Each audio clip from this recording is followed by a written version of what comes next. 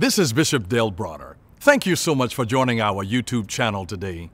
If this is a blessing to you, I want to encourage you to like it and then click the subscribe button and then turn on notification. Hit that little notification bell so that you never ever miss another one of our videos. And then if you're in the Metro Atlanta area on a Sunday, check out one of our exhilarating services at 8:30 a.m., 11 a.m., or 6 o'clock p.m. Thank God. Well, if you'll open your Bibles to Luke chapter 10. Luke chapter 10. He's a medical doctor, physician. And so this is not just for religious fanatics. This is for people from all walks of life. When you have the real and the authentic, it is never afraid of examination. So God was not afraid to do miracles in the presence of a medical doctor. Dr. Luke saw things, he saw miracles. And here he records an instance of where Jesus is talking with a religious man. In Luke chapter 10, verse 30 through 37, notice, reading from the English Standard Version of Scripture. Jesus replied, "A man was going down from Jerusalem to Jericho, and he fell among robbers who stripped him and beat him and departed, leaving him half dead. Now by chance a priest was going down that road, and when he saw him, he passed by on the other side. So likewise a Levite, when he came to that place and saw him, passed by on the other side. But a Samaritan, as he journeyed, came to where he was, and when he saw him, he had compassion. And he went to him and bound up his wounds, pouring on oil and wine. And then he set him on his own animal and brought him to an inn and took care of him. And the next day he took 2 denarii and gave them to the innkeeper, saying, 'Take care of him. And whatever more you spend, I will repay you when I come back.' And which of these 3 do you think proved to be a neighbor to the man who fell among the robbers?" He said, "The one who showed him mercy." Jesus said to him, "You go and do likewise." And today I'm talking from the subject, the likewise challenge. The likewise challenge. Go and do likewise. This is the likewise challenge. Let me just go back to this passage again. Here Jesus meets a man and he's questioning him. This is a man who's well schooled in the Jewish law. He understands the law. But you know, you can understand the law and not understand the spirit of the law. When all you are concerned about is law and order, you can miss the spirit of the law. Don't ever just get the law without understanding the spirit, because that'll put you into a rigid kind of a legalism that will make you cold, and it will be devoid of the love of God. So God wants us to be an expression of His love. His banner over us is love. And we have a responsibility to do what Jesus did. He's teaching this man, and he's saying, he asked him, what does the Bible say? And, he had just had a conversation with this man, and it was basically, you need to love the Lord your God with all your heart, your mind, your soul, your strength, and then love your neighbor as yourself. And then he asked the question, who is your neighbor? Who is your neighbor? And so now Jesus shares this parable of the Samaritan, the Good Samaritan, to explain and make plain here who the neighbor is. And let me just tell you in essence that your neighbor is anybody in need. It's not the person who lives next door to you. It's not the person that lives down the hall from you. It's not the person that lives across the street from you. Your neighbor is anybody who's in need. Bottom line definition, your neighbor is anybody who's in need. It may be a financial need. It may be a spiritual need. It may be a moral need. It may be an encouragement need. It's just anybody who is in need. Who is my neighbor? And Jesus describes this story here. He's telling him back in verse 30 that a man was going down from Jerusalem to Jericho. And then he fell among thieves. Jerusalem is a place it was the spiritual capital. Jericho was a place of prosperity. And this begins to tell us that whenever you leave the spiritual to go chasing after money, your life will go down. And so he went down from Jerusalem. When you leave the place of spiritual enlightenment and power, your life cannot help but to go down. It's the moment that he left his Jerusalem, he began to go down, and then he fell. You go down and you fall. He fell among thieves. And notice this, they couldn't touch him because when you're a righteous person, you are clothed in the righteousness of Jesus Christ. So they couldn't touch him until they first stripped him. Notice that. They stripped him, and then they beat him. The devil can't even beat you till he strips you. That's why you got to make sure, devil, you're not going to have my praise. You put on the garment of praise. If he can get your garment, he can beat you. Don't ever let him strip you, because if he strips you of your praise, if he strips you of your encouragement, if he strips you of your worship, you're naked now, you're vulnerable. But see, we are clothed, we are hid with God in Christ. But if they ever strip you of your covering, now you're in a position where you can be beaten. So they couldn't touch him until they first stripped him. They took his clothes and then they beat him. He's always after your praise. And that's why he'll show you negative stuff in your life, show you something that you could complain about and have you complaining instead of counting your blessings. Yeah, it happened. Yeah, it could have been bad. It could have been better, but it also could have been worse. He wants you in every situation. And this is why the Bible teaches, in everything give thanks. Not for everything, in everything give thanks. In everything. In sickness, give thanks. If you have a car accident, give thanks. If you have financial ruin, give thanks. Give thanks in it, that it wasn't worse than what it was. That God let you live through it and let you help somebody else, so that what happened to you, maybe you can help somebody else. You can't stop what happens to you, but you can always help how you respond to that thing. And this is what he's saying. I want you to be able to be a blessing to somebody else. And so this man, he left his Jerusalem, his place of spiritual empowerment. And sometimes the devil doesn't start messing with you until you leave the church, until you leave your prayer room, until you leave the place of worship, of empowerment, of praise. You just come out of praise and look like here the devil is cutting the fool now. As soon as Moses received the 10 commandments up on the mountain and he comes down, the people had made a golden calf and they were celebrating. There was revelry and partying going. As soon as he came out of the presence, there was the devil trying to strip him, because he's trying to shift their focus, trying to shift their perspective. And God was saying, I want to bring you to a place to where your focus will be on me no matter what's going on around. No matter what's going on around, focus on me. He's saying, look on me. No matter what's happening, look on me. If you're ever on the sea, and if you got motion sickness, seasickness, one of the natural remedies to be able to cure seasickness, if you're ever on the sea, fix your eyes on the horizon. The horizon doesn't move. Fix your eyes on the horizon, and it'll stabilize something in your brain and say, settle down. You got to put your eyes on that does not move, that does not shift, that is not going up and down. You can't keep your eyes on the stock market and live by the ups and downs of the stock market and the ups and downs of your partner's personality and their attitude and see how they feel that day. You can't deal with all of these ups and downs, because when you walk into some people today, you have to say good morning gingerly just to sort of prod them to see what kind of mood are they in. Are they okay with me today, or are they crazy today?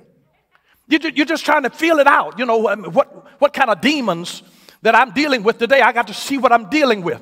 Fix your eyes on the horizon. And that's why you have to start that day. You have to gird yourself by putting on the whole armor of God. You got to be clothed, because the devil cannot touch you while you got your armament on, while you got your clothing on. So they stripped him, and then they beat him, and then they departed, leaving him half dead. Isn't that amazing? After the devil has taken everything he's got, then he leaves you. Wouldn't it be a blessing if people could come to God while they still have something? Most people that come to God when they've had great wealth or influence and all of that, they come to him after they've lost it. Wouldn't it be something if you came while you had it and said, Lord, I bring all that I am and all that I have, and I present it to you. I make it available to you. God, use me. in whichever way that you so see fit. But he came and stripped him, then beat him, and then departed it, leaving him half dead. But that's where the devil messed up. Because whenever you're half dead, you're also half alive. And that's all you need. If you can come out of something with one leg and one arm, if you can come out of it, that's with a half a determination to say, God, things have not worked out exactly the way that I thought that this was going to be, but Lord Jesus, I'm still coming out. He messed up when he didn't kill me while he had a chance. Maybe he just couldn't kill you while he had a chance because God wasn't finished with you yet. And I'm glad that somehow God allows the wounding that happens to us on our journey. He doesn't allow it to destroy us.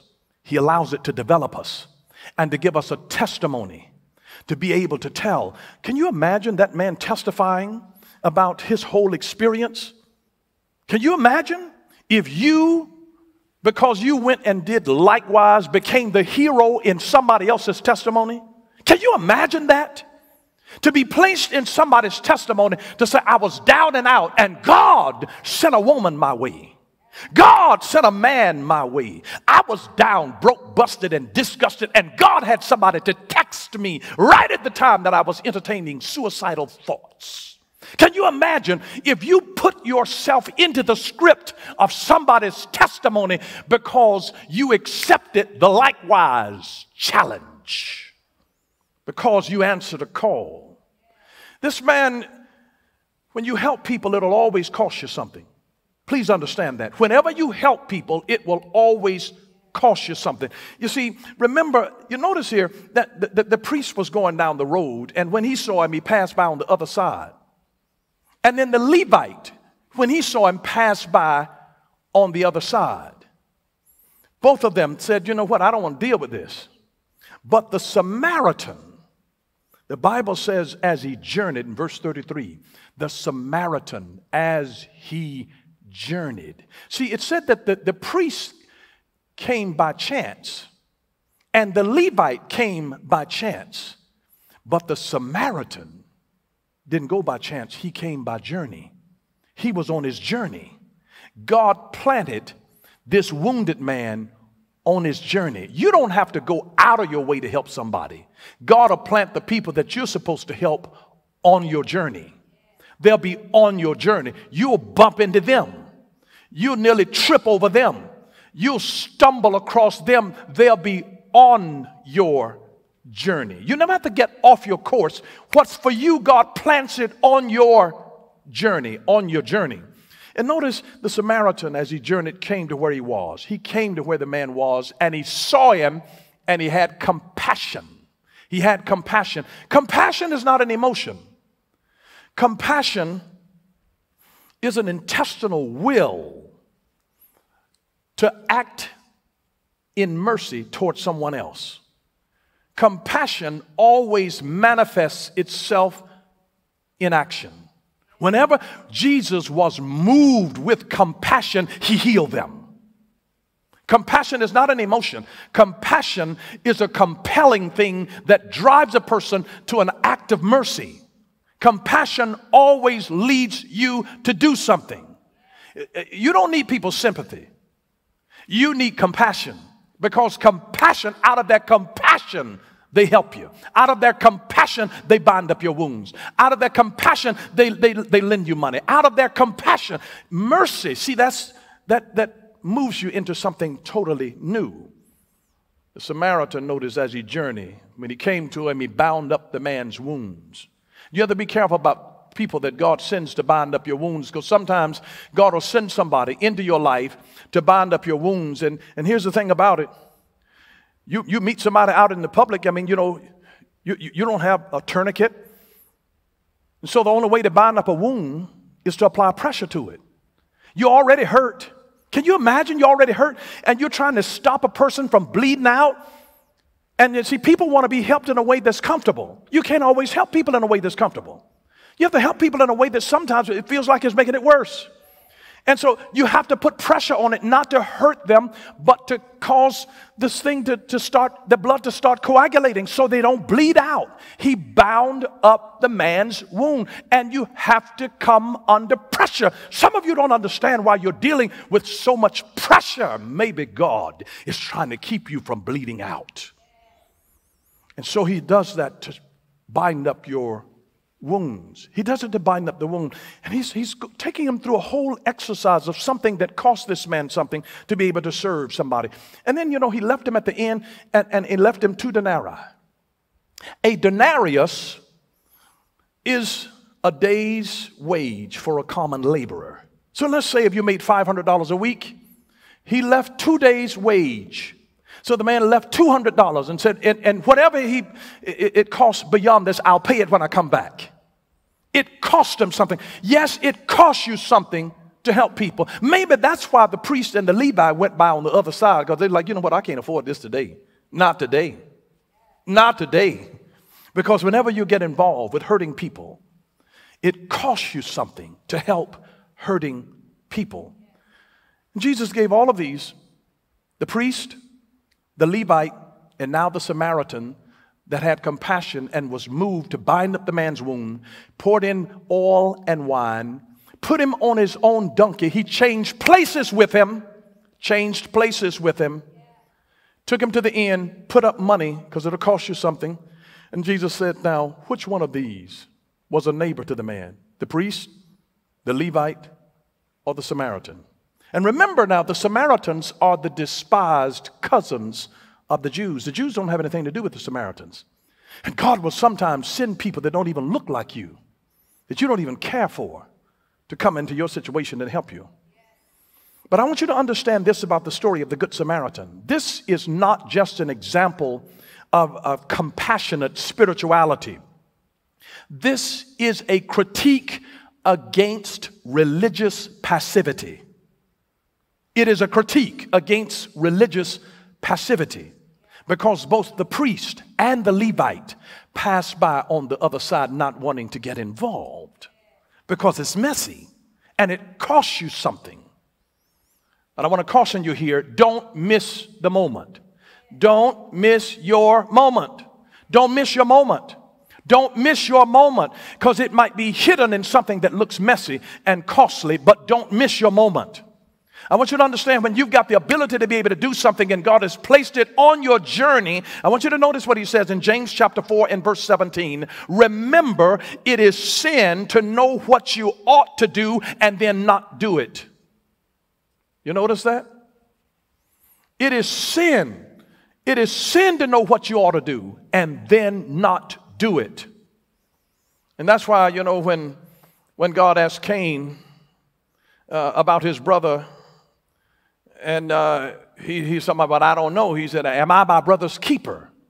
Well, the answer is an emphatic yes. Absolutely, you're your brother's keeper. You're your sister's keeper. Yes, you are your brother's keeper, whether or not you want to acknowledge it. We are our brother's keeper.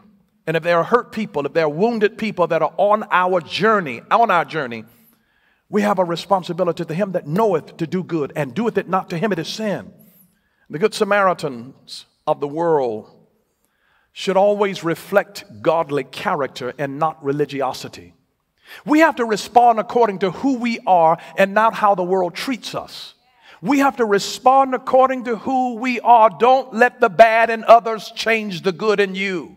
Don't let the bad in others change the good in you. Don't let the bad in others change the good in you, because sometimes you can become corrupt and become sinister by the bad that's in other people. Don't let who they are change who you are. And I want you to realize this. We're not only supposed to do good works ourselves and serve others, we're also supposed to inspire other people to do good works also. That's why Jesus gave a likewise challenge. He said, you see what this man did? Go and do likewise. Go and find somebody who's wounded, who's hurt, that's on your path. On your path. You don't have to go out looking for them. They'll be on your path. They'll blow your phone up. They'll bump into you in the grocery store. You'll see them at a function. You'll see them. They'll be on your path somehow. Notice what Hebrews chapter 10, verse 23 and 24 says. Let us hold tightly without wavering to the hope we affirm. The King James Version says, let us hold fast to the confession of our faith. It's actually the confession of our hope, because hope is the goal setter for faith. So it says, let us hold tightly without wavering to the hope we affirm, for God can be trusted to keep his promise. He can be trusted. Amid uncertain times, God can be trusted to keep his promise. And then notice what he says in verse 24. Let us think of ways to motivate one another to acts of love and good works. Let us think of ways to motivate one another to acts of love and good works. Don't just do it yourself. Stimulate someone else. Have you ever noticed how if you ever contribute to somebody on a GoFundMe account, it'll tell them, if you want to further help, post this on your social media to maybe get somebody else involved in helping as well. Provoke somebody else to do it. Don't do it to be seen, but use your good works to then provoke somebody else to say, tag you it. I mean, I love what my dad used to call friendly rivalry. He would create friendly rivalry among our own salespeople. He's like, you're not going to, a lady would stand up and give this astronomical goal. And then he would look at a man and say, you're not going to let this little woman outdo you, are you? And he would create people who were on the same team. He would create friendly rivalry. Friendly rivalry. Friendly rivalry. So he says, think of ways to be able to motivate other people. Don't try to do it all yourself. Think of ways to motivate other people to get involved, to do good works, and to serve other people too. See, that's all that Hebrews 10:24 is saying. Let us think of ways to motivate one another to acts of love and good works. Think of ways to motivate others. That's why Jesus told the story. And then he says, you see what the Good Samaritan did? He says, go and do likewise. You go and imitate it. You go. He's like saying, now top that. It's a challenge.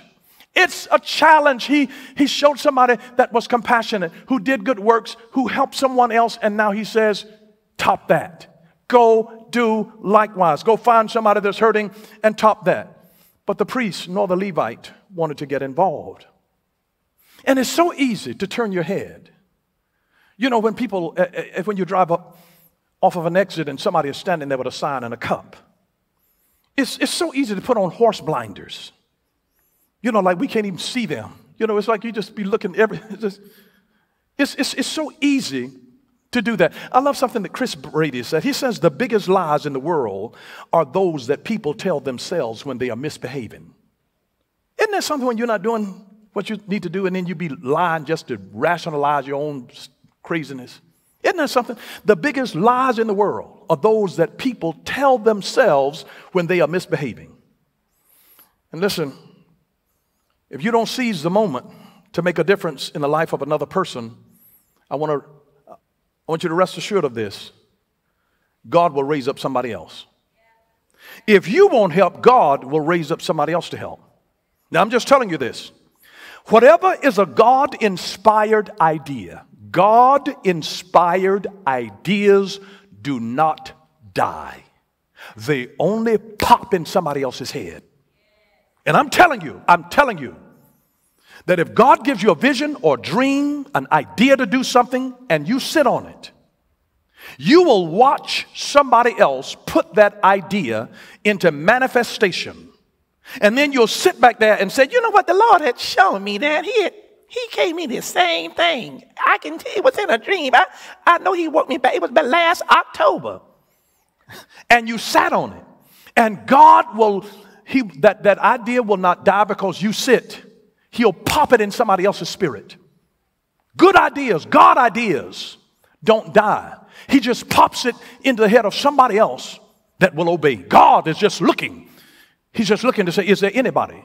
Whom will I send and who will go for us? He's looking for a willing soul. So, you know, if you a Levite, a priest, and trying to walk by on the other side and say, Lord, you know what, I don't want to get involved in this. God says, okay. You don't want to get involved, priest? You don't want to get involved, Levite?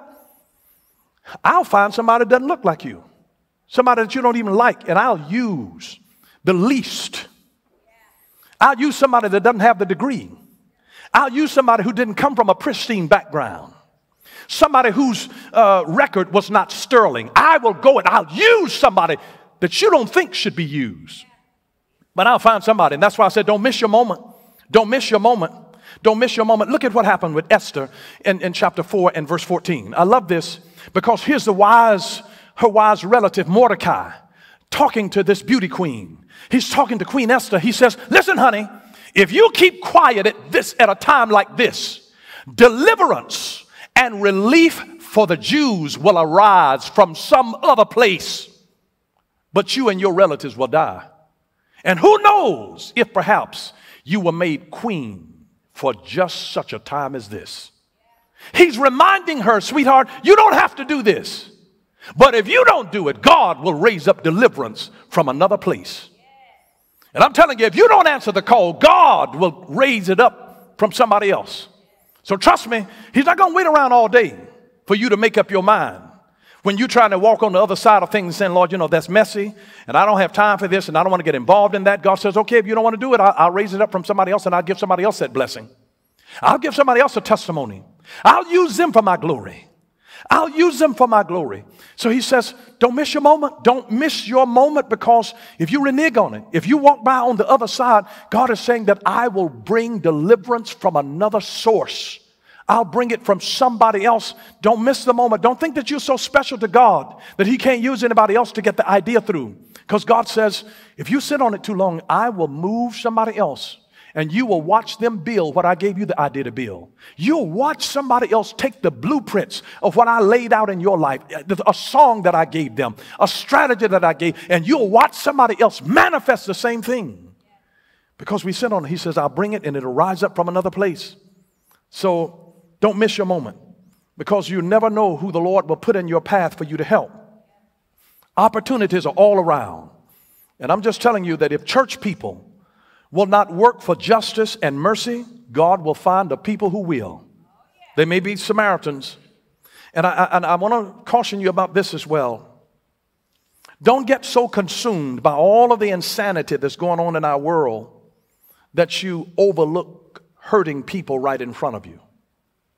Because oftentimes the wounded in our world are not people that have been attacked by villains, but they are people who have simply been beat down by stress and pain and fear and too much responsibility and disappointment and lack and failure. And they've just been beat down by one blow after another blow after another blow. And they are hurting people that have just been beat up, not by a person, but they've been beat up by life.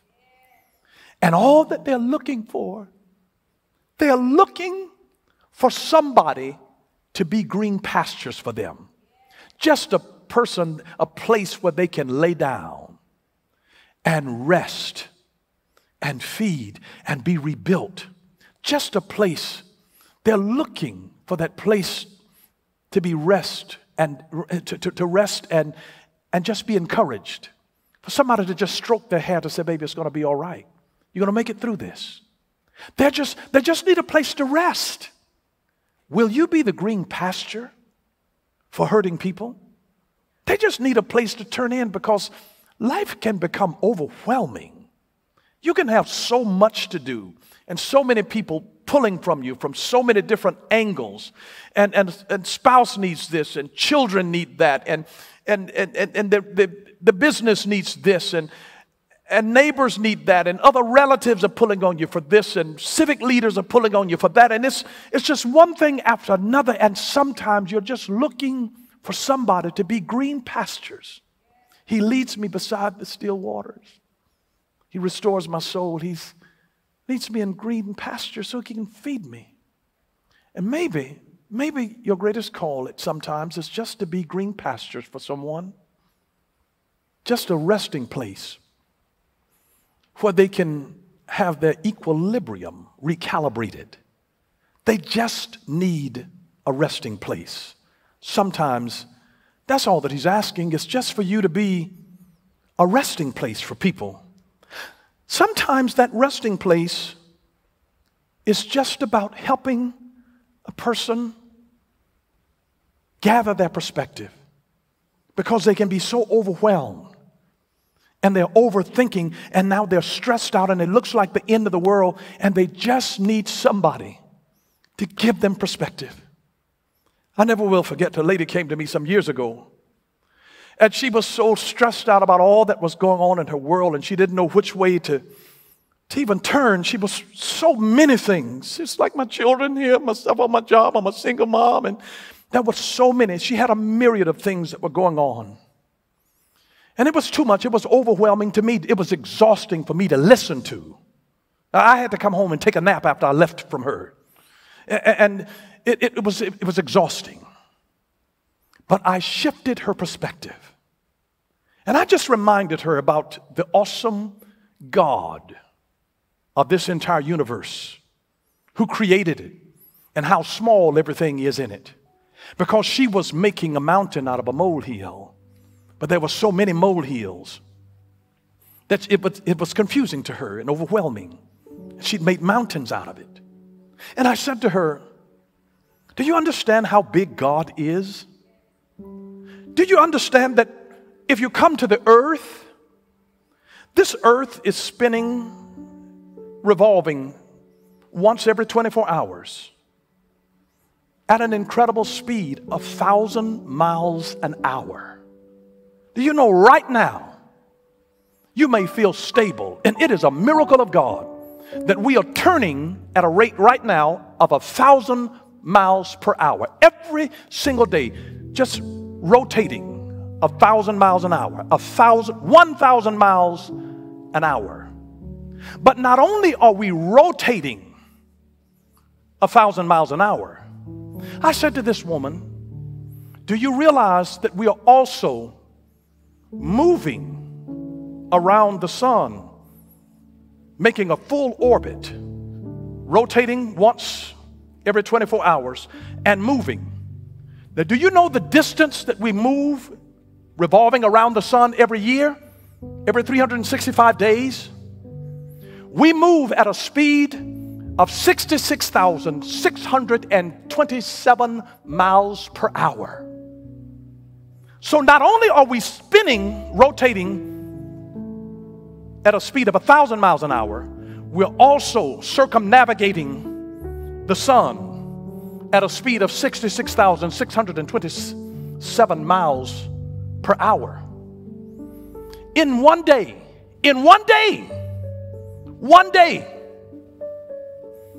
we travel a distance moving around the sun of 1.6 million miles every day. And I looked at this woman and I said to her, sweetheart, do you realize yesterday ended at midnight? And everything that you dealt with yesterday is 1.6 million miles away from you today. And I said, if you don't believe me, go home and fact check me. And you will discover that everything that you dealt with yesterday is 1.6 million miles away today. It's a new day. Yesterday ended at midnight. I just became a green pasture and restored a perspective on the inside of her, the exhale that came out of her. And when she exhaled that final time, when the moment the revelation hit, tears began to pour out of her eyes. And she sighed a relief. Her shoulders relaxed. Peace came over her. I didn't give her anything. I showed her that God was moving her from what troubled her yesterday. He didn't just move it a stone's throw away. It was 1.6 million miles away in just one day. The awesomeness of God. He's a great God. He's a great God. Just put it in perspective. Because everybody that you meet is fighting some kind of battle. Everybody has a challenge. But it's yesterday's challenge. I'm trying to reach people. And everybody that I'm reaching, I want to find people that are broken and minister to them. But there are two types that I'm always keenly aware that I'm ministering to. I'm reminded in the words of John Newton. He says, my grand point in preaching is to be able to break the hard heart and to heal the broken one. And that's always our aim. It's just trying to break the hard heart and to heal the broken one. And that's why God's word is a double-edged sword, because it's breaking hard hearts and it's healing broken ones. Because oftentimes you discover that if God ever puts a sword to you while you're hurting, it's not to hurt you, it's to heal you. You have to cut to heal. And he cuts through the flesh in order to bring healing to us. And I just came to remind you today that you were born to make a difference in the life of another. You were born to make a difference in the life of another. Don't miss the moment. Don't miss the moment. So the priest nor the Levi would help the wounded man. So God used the Samaritan to do so. And so oftentimes, you know, we'll live our lives day by day, and we feel like if we don't have measurable things that we can see over the course of the day that we have done, we feel like we've wasted time. But I'd just like to put you into remembrance of the words of Robert Louis Stevenson when he says, don't judge each day by the harvest you reap, but by the seeds that you plant. The success of your day is not determined by the harvest you reap. It is determined by the seeds that you plant.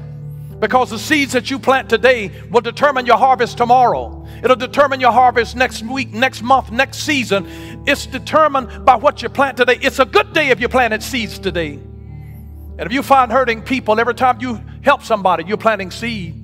You're planting seed. Don't judge the day by the harvest. People say, what do you have to show for today? It may not be what you gathered. It may be by what you gave. By what you gave. And let me just remind you of this.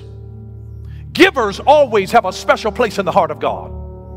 Because you'll never see givers in a position where they have nothing to give. Even if they run out of money, they got encouragement. Even if they run out of money, they got strength. Even if they run out of money, they've got vision. You know why? Because God keeps giving seed to the sower. Sometimes seed is a money. Sometimes seed is an idea. Sometimes seed is time. Sometimes seed are your children. God, if you are a sower, if you are a planter, God will always give you seed. God will always give you seed. God will always give you seed. If you find hurting people, God will always give you seed. He gives seed to the sower, not to hungry people. He gives seed to the sower. That's why if you really want God to give you seeds of ideas and seeds of inspiration, start sowing. The more you sow, my God, He'll just start pouring it back into you. God will open up something bigger than what you sowed. Because there's a harvest. The harvest is in the seed. We look for the harvest. The harvest is hidden in the seed.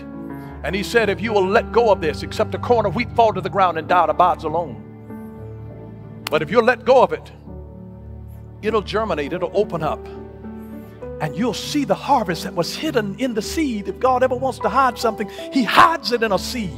He hides it in a seed. And you never know how big your harvest is just by looking at your seed.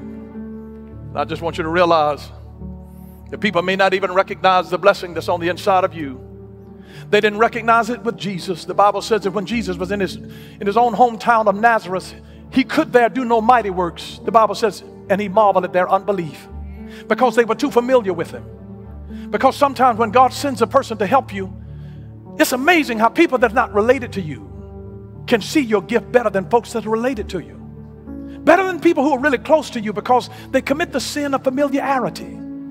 So they're so familiar with you, with your flaws, with your human proclivities. They're so familiar with the lineage from which you came. They know your mama, your daddy, your grandmama, your uncle, your cousins. They know all of that they can't see the glory of God. But people who don't know your history can see your destiny. And they see the treasure of the gift that's on the inside of you. And so that's why sometimes you didn't choose it, but sometimes God will just thrust it upon you. He'll thrust it upon you just to be able to go and to help and to serve other people. I want you to get two words as I close. There are two things that I want you to think about. One is assignment.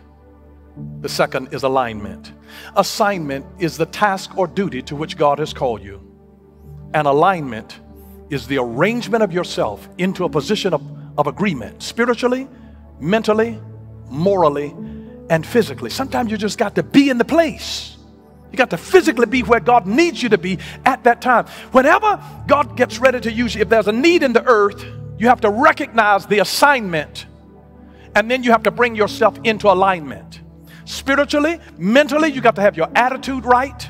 Morally, physically, you got to come into alignment. Things don't flow if you're not in alignment. Malalignment stops the flow. There's an assignment and there's an alignment. Let me distinguish the two. The assignment is about what you do. The alignment is about who you are. The assignment is about what you do. The alignment is about who you are. It is the difference between coaching and mentoring. Coaching is always about what you do. You coach people on the job to be better. You coach a golfer to be able to swing better, to have a better focus of what he's doing. You coach a basketball player, a football player to be able to perform well in that position. But you mentor the character of who the man is, who the woman is. Coaching works on what you do. Mentoring works on who you are. It's not one or the other. We need both. We need coaches and mentors. But a coach is not a replacement for a mentor, because if you're playing ball, if you're playing pro football, and if you get hurt, they're not going to come to your bedside and nurture you back to health. The coach is looking for your replacement to do the assignment, because he can't have a vacancy on the team. And he's just trying to fill a void. And you got to find people that really love you now, that care about who you are. That's when you need a mentor. That's when you need a father. That's when you need a mother, of somebody who cares about you when you've been hurt. Don't look for a coach, because a coach is not going to come, because their focus is on what you do. The mentor is on who you are. And he's given us great opportunities. And so here's an assignment. Now come into alignment. I need you to be there spiritually. I need you to be there mentally. I need you to be there morally. I need you to be there physically. I need to use you to bind up their wounds, to change places with them, put them on your animal. Take them, make an investment in them, and watch them as a seed grow. Watch the testimony of God spring up into their life. Watch fulfillment come into your life like you've never experienced before. And after Jesus finished this beautiful parable of the Good Samaritan and shared with him really who was the good neighbor, because it was the Samaritan that paid a cost to help someone. And then he looked at each of us down through the vista of time. He looked at us and said, go and do likewise. And this is what I want to tell you. Stay woke. Stay woke. Because you've got to be woke to see the opportunities of what God and who God has planted on your journey that you are duty bound to help. Stay woke. And after you do it and catch the challenge to go and do likewise, now think of ways to motivate others to do good works as well. So be it, see it, be it, and inspire someone else to do it as well. Go and do likewise and provoke someone else to do it as well. I pray that you got something out of the Word of God today. Bow your heads right where you are. If you're in in a place of listening and viewing, and you say, God, I've been hurting and nobody came for me. I want you to know God saw you. God saw you. He saw you. There's something about hurting people that draws the attention of God. His eyes run to and fro in the earth. Jesus came to bind up the brokenhearted. He loves broken people. Wherever the break is, that's where the blood rushes. He's coming toward hurting people. And he loves you so much. And I know you wonder, if he loved me, why did he let me get hurt? I'm a parent. My children have gotten hurt. It didn't mean that I didn't love them. I'm their father. Sometimes I believe that God allows us to get hurt just to prove that he's a healer. And it gives each of them in their own way, their own testimony. And it gives them the ability to be able to see the faithfulness of God at a time when they're terribly uncomfortable. Because maybe they're going to have to minister that same grace to someone else. You might be in that place where you got angry with God because you were hurting and you said, God, nobody came for me. I was waiting for somebody to rise in and bind up my broken heart, and I bled out. I cried myself to sleep until now I'm numb to all of the pain. I've just learned to live with pain. I don't know who I'm talking to today, but don't just stay in that numb state. It's a sign of ill health when you can no longer feel pain. Pain is a sign of health. If you can no longer feel, it means that there's a serious disconnect between your brain and your body. We need to be able to feel the pain. If you get seriously injured and you can't feel your legs, you're in deep trouble. If your legs hurt, you're in pretty good shape. But if you cannot feel the pain, you're in deep trouble. Jesus wanted to feel the pain on the cross, and that's why he wouldn't accept the anesthetic that they tried to give him to numb the pain. Jesus said, I've got to feel this. I was born to die. I've got to feel it. Because if you don't feel my pain, you cannot write the prescription for my cure. Jesus felt the pain. He felt our pain. He hurt. He wept. And he wept with people who were weeping. When Mary and Martha lost their brother Lazarus, Jesus wept with them. There were only 2 times that he wept in Scripture. He wept when his friend Lazarus died. And he wept over Jerusalem. He wept over a city. And he wept over a friend. There is a time to weep. Your heart is crushed because of what's happening to the city. What's happening in our cities across America hurts my heart. I've wept over America. I weep when I see people that I know suffering and become afflicted. It burdens me. And if you don't ever feel it, you'll never do anything about it. So it is the first step in prompting us for change. I want you to know that you're not forsaken. And right where you are, if you're hurting, and if you got mad with God and wrote him off,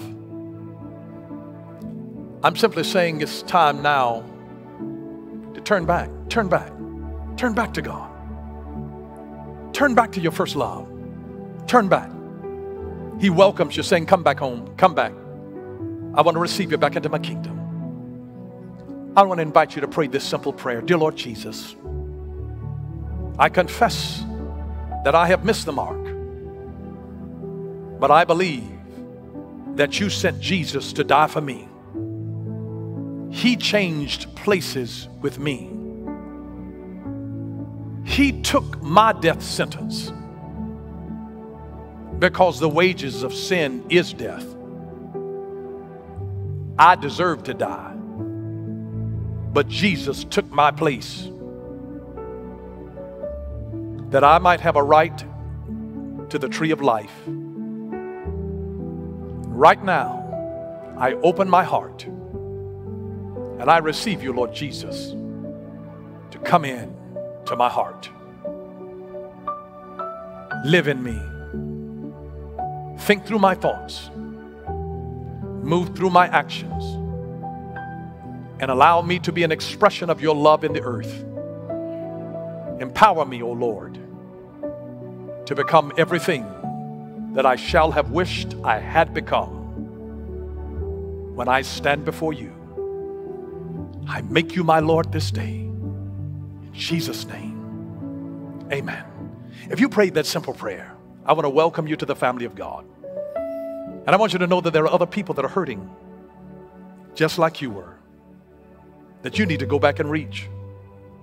And they don't always need to be people that look like you and who are from your background. But everybody that you meet is a part of your captive audience, of you to be able to share the story of how you were bleeding out and how He restored your heart. Change is a process. It is a process, not an event. It doesn't happen always overnight. What happens in this moment of salvation is a catalytic moment that speeds up a reaction for change, but now He puts you on a trajectory for God to rebuild your life and to restore you so that you become a restorer of other hurting people. And here's the principle. The broken become masters at mending. And if your life has ever been broken, God gives you a grace and an anointing to be able to mend other broken lives. If you've ever been molested, if you've ever been abused, you have a natural discernment to look into the eyes of another human being that's been molested or abused and recognize that look. I don't know how to explain it, but if you've ever been there, you recognize the look. If you've ever been hungry, you know the look of hunger in eyes, even when lips have not said, I'm hungry. You recognize a look in the eyes, even if the mouth has not spoken and said, I'm cold, I'm lonely. The eyes speak, and if you've ever been to that place yourself, you recognize the look. And that discernment allows us to then be touched with something that moves us with compassion to become an answer to somebody else's need and plant a seed that will blossom into a glorious harvest. And it will be for our good, but for His glory. It's always that way. It works for our good and His glory. Whatever happens, it works for our good ultimately and for His glory. God is going to receive the glory out of it. God is going to receive the glory out of it. He's not left you alone. No matter what's happening, we as Christians have to be too busy to hate.